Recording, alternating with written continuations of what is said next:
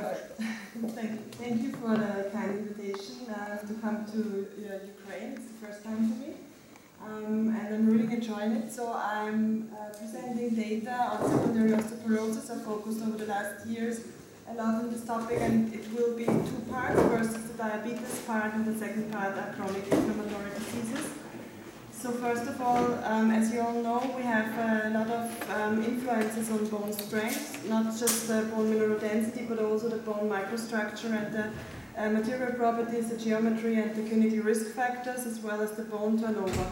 And with secondary osteoporosis, we have, or these ones which we focus today, we have a problem in almost all these different factors which have an influence on the bone stability. So first of all, we have the type 2 diabetes. You all saw yesterday this image. It's a cooperation project with the Austrian Society for Diabetes, and we, or especially my colleague Christian Muschitz, wrote this article in joint venture with the Diabetes Society.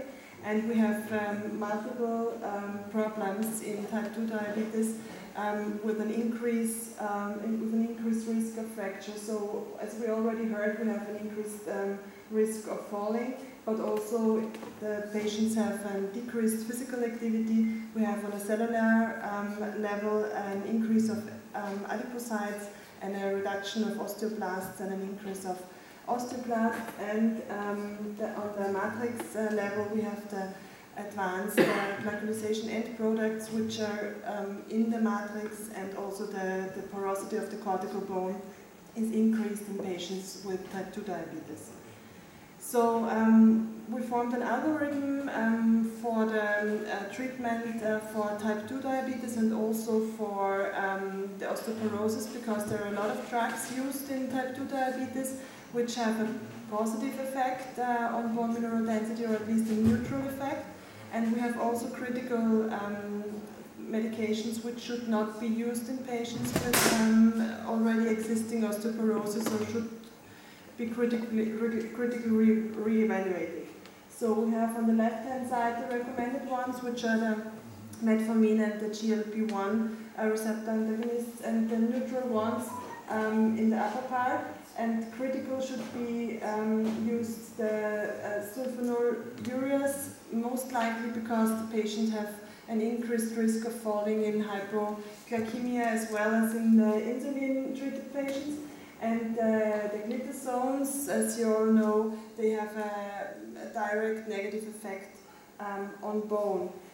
The rest is modification of lifestyle, which is also recommended, and the treatment of osteoporosis is, according to the national guidelines, not different in these patients.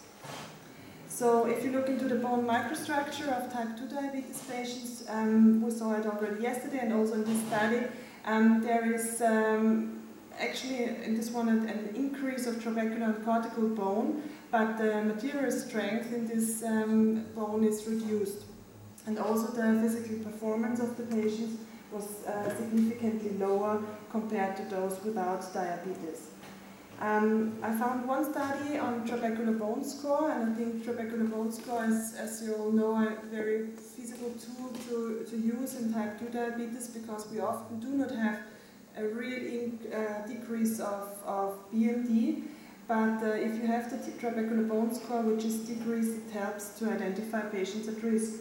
And in this study on 500, or approximately 500 men and women in Australia, they found out that if you add the trabecular bone score into the FRAC score, if you try to get the risk of the patient, there is a good discrimination within the glycemia group. So you have those with the impaired fasting glucose and those with type 2 diabetes. And there was a good discrimination of these patients, especially in the younger women. And I think this is quite interesting. All over the rest, the TBS was reduced, but there was no difference between normal glycemia and the impaired fasting glucose.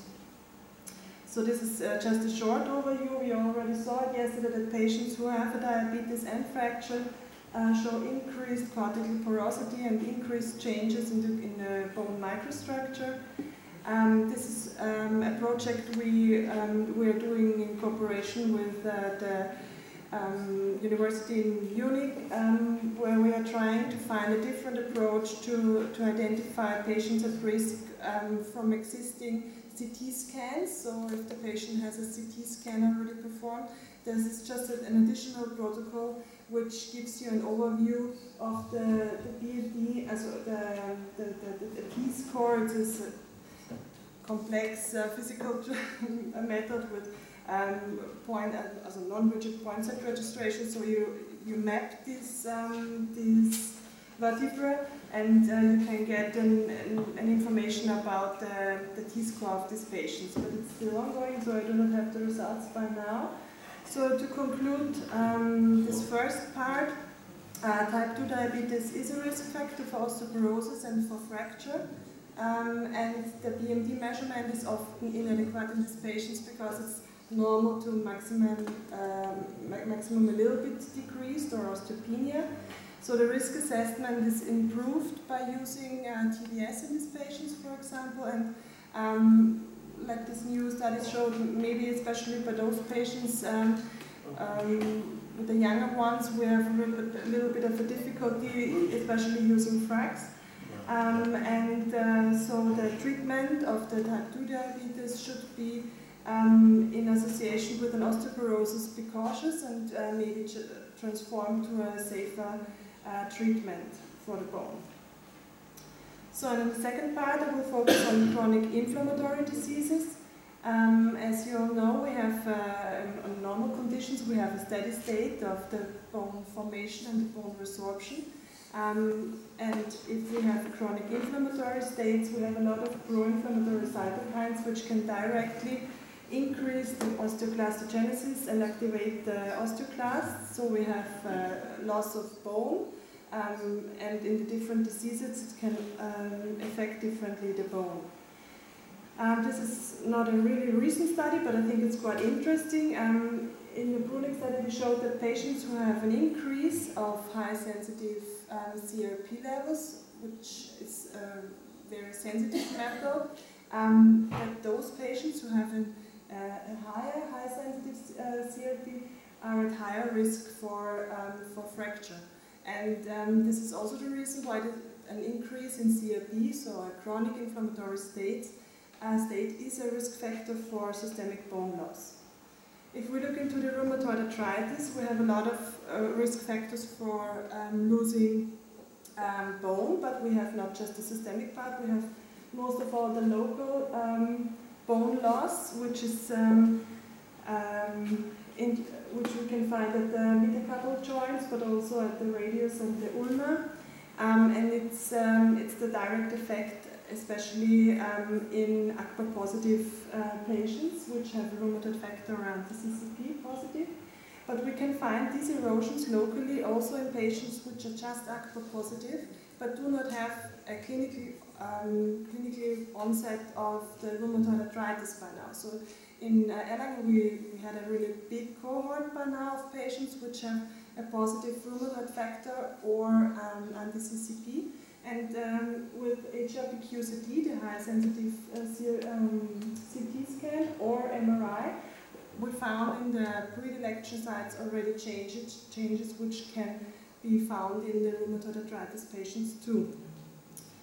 So when you look between the ACPA positive and the ACPA negative patients and you go into the systemic bone, you see in this paper from Roland Kotzian that you can distinguish patients if they have ACPA positivity or not, because if you have ACPA positivity, you have an increased reduction of trabecular bone. So the ACPA positive patients have a much greater bone loss in the systemic, but also in the local phenotype. If you look into the psoriasis and the psoriatic arthritis, we have a different phenotyping. So we have the local bone loss, also with the erosion in this part, but also adhesiophytes, which is a class of bone formation. So it's from the typical phenotype different to those from the rheumatoid arthritis. And also, compared to the rheumatoid arthritis, these changes can be found in patients with just psoriasis without any evident clinical arthritis. So the differentiation or the clinical onset is with the systemic inflammation is the first thing, but it starts much earlier and it's difficult to detect these patients, and if it's not clinically relevant, this is not going to be treated. In this work, we looked at the patients with psoriatic arthritis and psoriasis compared to controls with the high-resolution CT scan of the radius. We found that psoriatic arthritis patient had a significant reduction of the trabecular bone mineral density and the trabecular bone microstructure, but there was no difference between the psoriasis and the control patient. So the systemic bone loss is not a problem in psoriasis patients.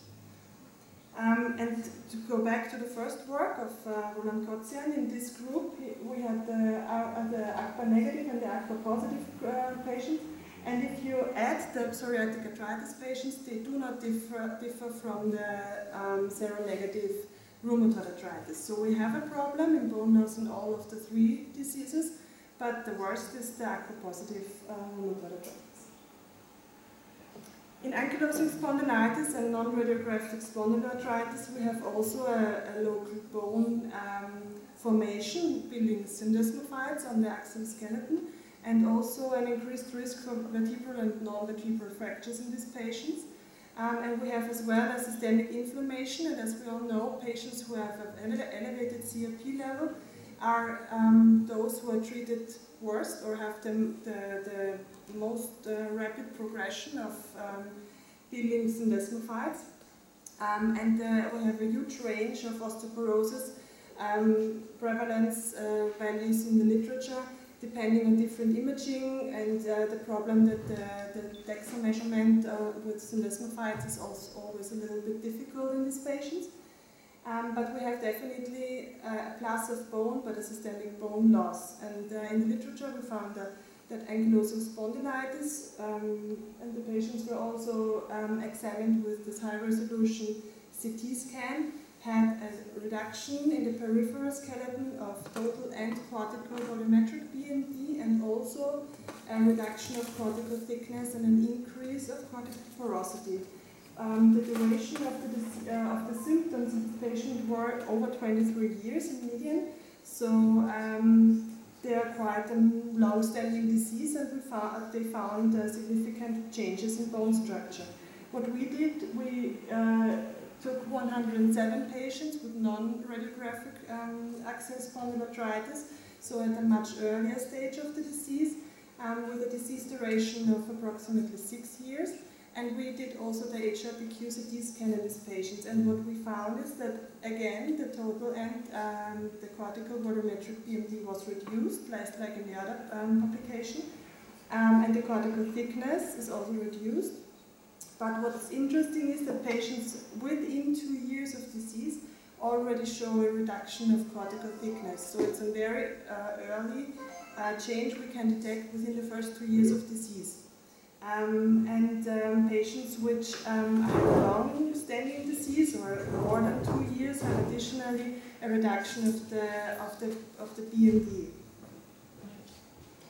The influence of steroids in this patient, and these were also patients who had additional manifestation of Crohn's disease and something like that. So if they had glucocorticoid treatment in the past, there was a difference in trabecular bone too if they had prior history of steroid treatment. If we look into the chronic inflammatory bowel diseases, known as Crohn's disease and ulcerative colitis, we have a lot of risk factors which can reduce or affect the bone. We have the malnutrition and malabsorption, which influences the calcium and vitamin D absorption. A lot of, especially most Crohn's patients, have ileocecal resection, so there is also a problem with malabsorption. And further, they have systemic inflammation, a lot of corticosteroids over the course of disease, and so we have multiple risk factors. The risk for fractures in these patients is increased, and the vitamin D levels in IBD patients are generally low if they are not substituted. And interestingly, in the big analysis, the steroid intake was not really related in the risk factor analysis, and the hips are more often affected than the vertebral bone. What we did is we again did an HRPQ-CT of patients with IBD, so there were 98 IBD patients compared to 50 controls. And the disease duration of the inflammatory bowel disease was about 10 years. And we compared the bone mineral density and microstructure, and what we found is that the Crohn's disease and the ulcerative colitis, both diseases show a significant cortical bone loss. And just the Crohn's disease has an additional trabecular bone loss. So we found a more prominent bone loss in the Crohn's disease, which is quite assumable because they have a little bit of more risk factors in these patients. But the predominant change is the cortical bone loss. And the risk factors for reduction of cortical bone in the IBD patients is the female sex, if they have a low BMI and if they do not reach clinical remission of the disease. The impact of the steroid intake, and it was a retrospective analysis, so we had to distinguish between the intake of over 5 milligrams of steroids over 3 months in these patients, and there was a minor impact with an increase of cortical porosity in those patients which have a higher intake of steroids over the years. So to conclude this, we know from literature and also from the data I presented today that systemic inflammation leads to systemic bone loss. In psoriatic arthritis and in rheumatoid arthritis, you see a reduction of bone mineral density and bone microstructure. And the trabecular bone loss in rheumatoid arthritis is even more pronounced if you have ACPA positivity. Furthermore, psoriasis by itself is not a risk factor for bone loss without any systemic arthritis. And the patients with inflammatory bowel diseases show predominantly a change of cortical bone, an increased fracture risk in these patients, and Crohn's disease shows, despite the cortical bone loss, an additional trabecular bone loss. Thank you. Thank you very nice presentation.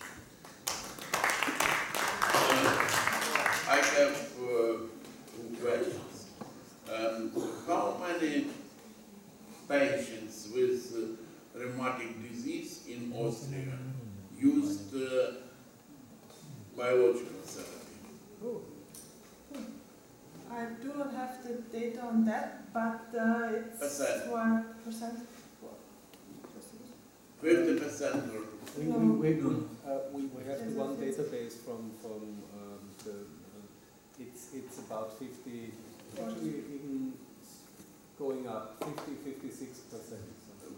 What is the treatment, osteoporotic, osteopenia, in this group patients? Yeah. It's very interesting question. Yeah. As to my knowledge, there are no prospective data on this topic, and I think it's very interesting because in ankylosing spondylitis we know that the progression of the bone formation is not influenced, or at least not that much influenced by the biological therapy as we would assume. So I think it's interesting, but I don't know. Because there was this, let's put it, it was a cautionary tale to not give 2 antibodies if you are in, but I guess we are coming over that, and because the denosumab data, there are some papers out that show even in biological treated rheumatoid patients successful treatment with denosumab, for example. And it makes and there is sense, the original data. And questions.